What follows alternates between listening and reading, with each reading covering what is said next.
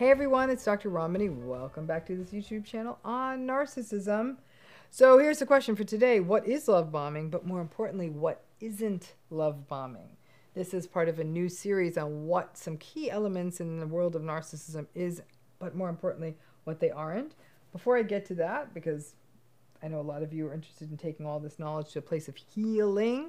If you're interested in doing a deep dive on healing, please go to the video notes. You can learn more about our healing program that does a much deeper dive than we can do here on YouTube. But I hope you've been thinking about this question of what is and what isn't love bombing. You can even put some of your answers in the comments, but let's take this one on. This series is, like I said, on what is and what isn't, these really important, almost glossary of narcissism terms. I really do believe if you understand what something isn't, you're in a much better position to understand what it is. So, love bombing, right? The first stop on the train of every narcissistic relationship. Sometimes love bombing is sort of what I call reality TV dating. Big gestures, grand gestures, materialistic, grossly, and sort of creepily romantic. Just too much. For regular folks, out of reality TV, love bombing may be grand gestures, certainly, as well as disproportionate gifts early in a relationship. It's often intense, fast, overwhelming, distracting.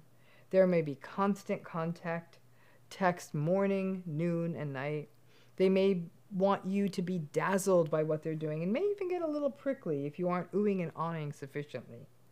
Experiences may be intense really fast. For example, oh, we're going on a third date, but you're going to need your passport. Now, sometimes the love bombing may not be so grandiose. Love bombing works because it hits what matters to you.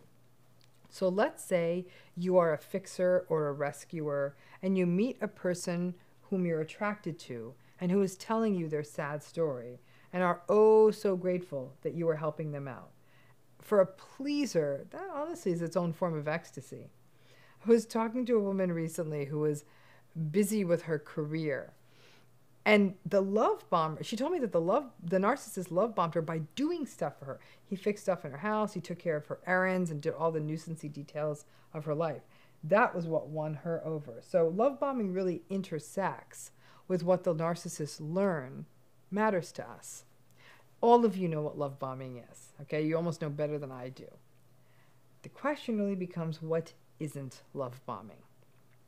Now, obviously, any normal beginning of a relationship that is chill, maybe meeting for coffee, then slowly working your way up to more time, getting to know someone, learning about them, and them learning about you, that's not love bombing.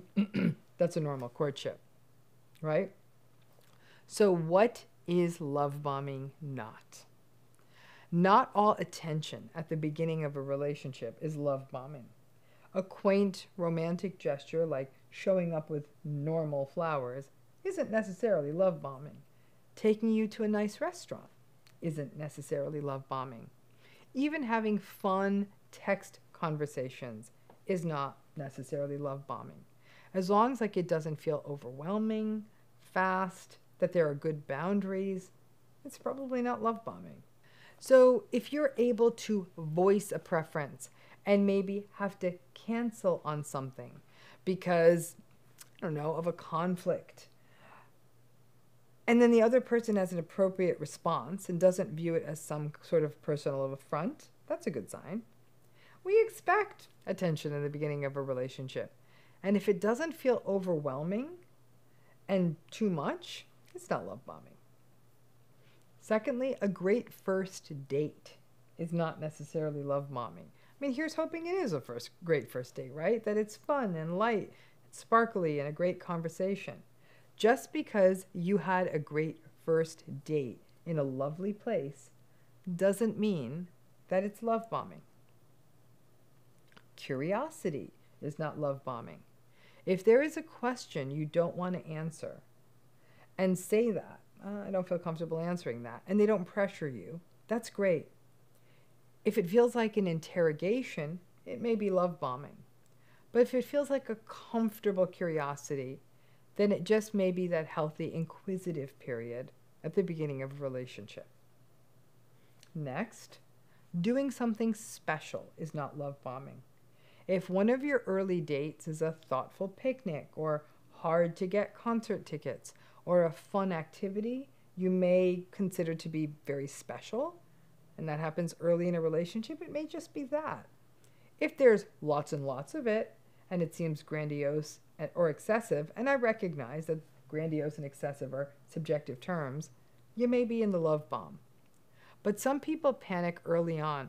Oh no, we're doing something special. Is this love bombing? Listen, if there's empathy, compassion, respect, kindness, self-awareness, genuineness, and special gestures, then you hit the jackpot. Special without red flags is just good. Some people worry, is talking every day early in a relationship or FaceTiming or whatever, is that love bombing? Not necessarily. If it doesn't feel pressured, or it doesn't feel as though the person will become angry at you because you aren't always available, then that's okay. Pay attention to how it feels. Does it feel comfortable or does it feel pressured? Does it feel genuine or does it feel too much? Just having daily contact doesn't make it love bombing. But if early in the relationship, if communication becomes an issue, and the narcissistic person is sort of complaining because you aren't available when they want you to be, then that feels love bomby, right? Intense, and could be a very big red flag. Complimenting you is not a love bombing. If the other person, if the new person you're in a relationship with is offering appropriate compliments, I'm having so much fun, I really am enjoying getting to know you, you're beautiful, then you're good. Love bomby compliments tend to be, I have never felt anything like this ever before. This feels like an unbelievable, once-in-a-lifetime love story. Our connection is magical. We are magic together.